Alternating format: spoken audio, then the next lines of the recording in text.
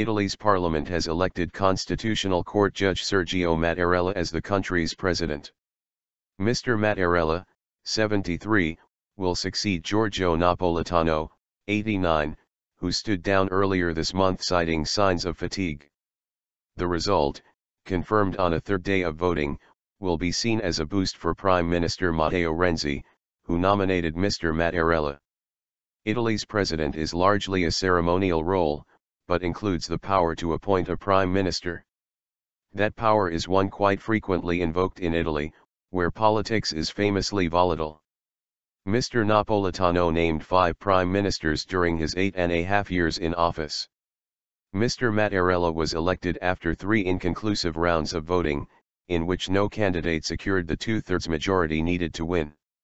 Saturday's 4th round required merely a simple majority of the 1,009 eligible voters to produce a result.